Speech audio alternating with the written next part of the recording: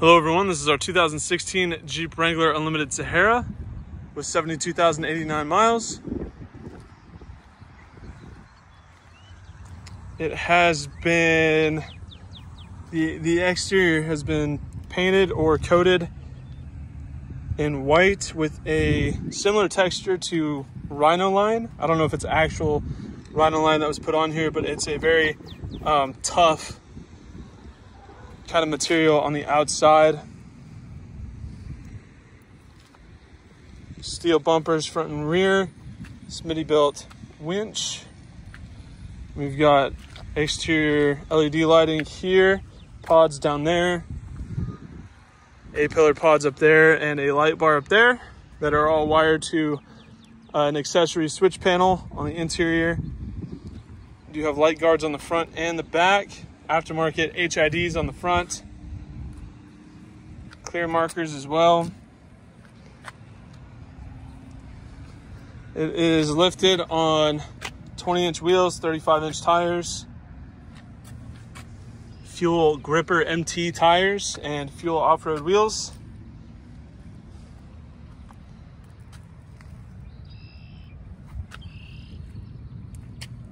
Starwood Customs. Front driver's side fender area looks good. And I did forget, I apologize, the front end is in great shape as well. None of the finish is compromised. All of the black powder coating looks good except for right here, a little bit of wear. But it blends with the material really well, so it's hard to tell. A little bit of discoloration on the guards on the front of the lights, but that's a pretty minor defect.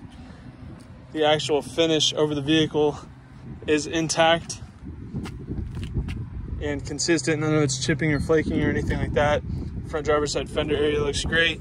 Front driver's side wheel looks good. Finish is in great shape on the wheel.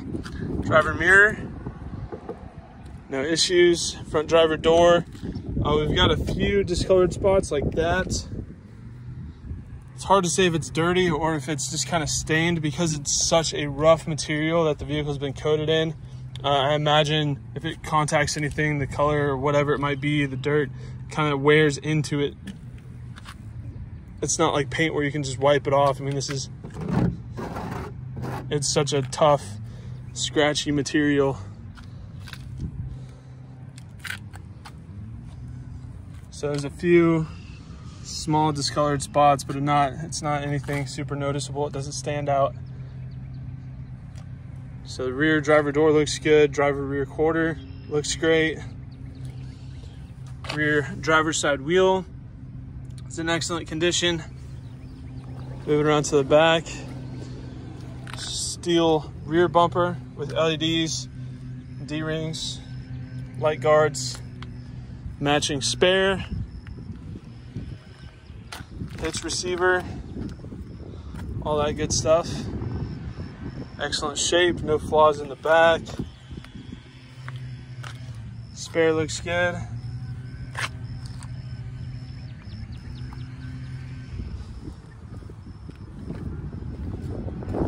Passenger side, rear quarter, good shape. A few marks there. Rear passenger wheel looks good. Rear passenger door. Front passenger door. Let's have power retractable running boards as well. Oops, I locked it.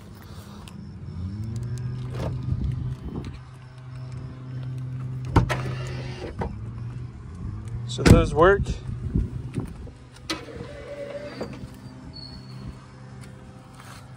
Front passenger fender area looks great, no issues there.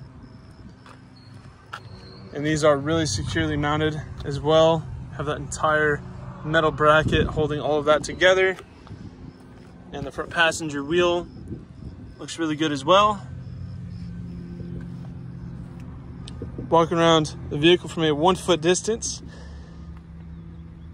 Here at Exotic Motorsports, we like to do these comprehensive walk around videos to give our out-of-state buyers the confidence and peace of mind they need to purchase a vehicle from us, sight unseen, if they choose to do so. Walking around a vehicle from a 1 foot distance is a lot more indicative of the overall condition of the vehicle and helps to separate the larger, more obvious flaws from the smaller, less significant ones, helping to give you a better overall understanding of the true condition of the vehicle. Really tastefully modded Wrangler, very capable as well. Does have the Pentastar V6 5-speed auto. Lots of aftermarket stuff on this Jeep.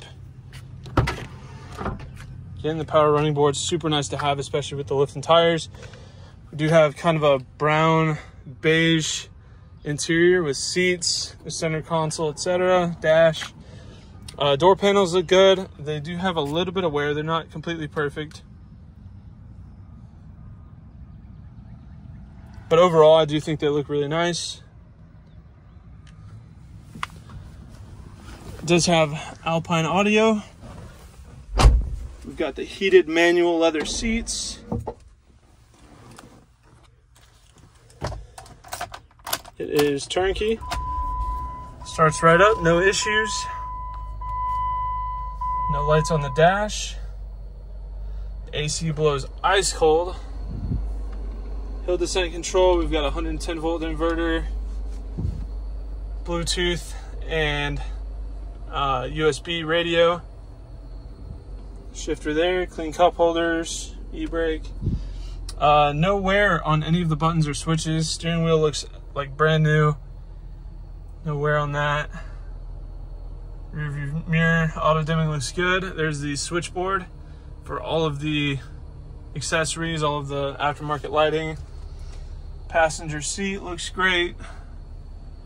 It's got grab handles, makes it really easy to get in the vehicle. Dash is in great shape, no weathering, no fading.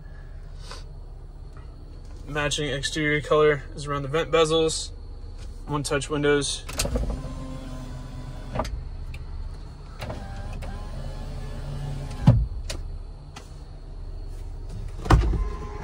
Power locks and power adjustable mirrors. Back seat test here. I think all the Wranglers are the same, but I'll go ahead and do it anyways, just in case this is your first video. Grab handles in the rear. I'm 6'1", 200 pounds, so this should be a good indicator of how much interior space you have in the back. It's a little bit snug back here, but not terrible. My seat are my knees are touching the seat, but I'm not like pressed up against it. My head's not contacting the front. I think I'm a little bit close to the seat than I'd like to be, but there is some wiggle room up front. I do have the driver's seat adjusted to where I would prefer it, but there is some room up there. So if you did have, 4 large adult passengers, you could get around that. Rear cup holder there. Door panels in the back and everything are in good shape as well.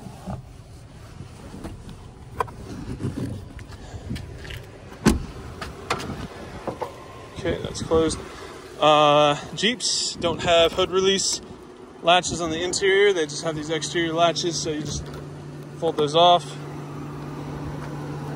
Lift the hood, move the latch, and then the tricky part is getting the hood all the way back so you could actually put the latch in it. There we go, or the prop rather. So there's the Pentastar V6 paired with the 5-speed auto. All the lights and electricals routed very cleanly. Don't have stray wires running all over the place. Everything is bundled and harnessed very nice. Definitely a super clean install. Runs and drives great. Idle's really smooth. The AC is like aggressively cold, like very, very cold. So if you want to go overlanding in some desert area, you are good to go.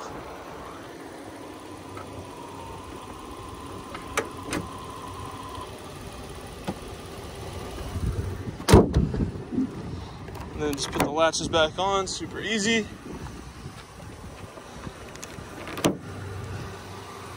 Overall, very nicely modded Jeep.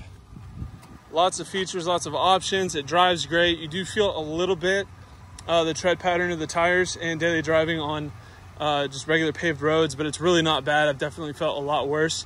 Overall, this could be a great family vehicle. Lots of fun to take lots of adventures in. That's our 2016 Jeep Wrangler Unlimited Sahara. If you have any further questions, please feel free to check out this vehicle on our website at exoticmotorsportsok.com. Thank you for watching.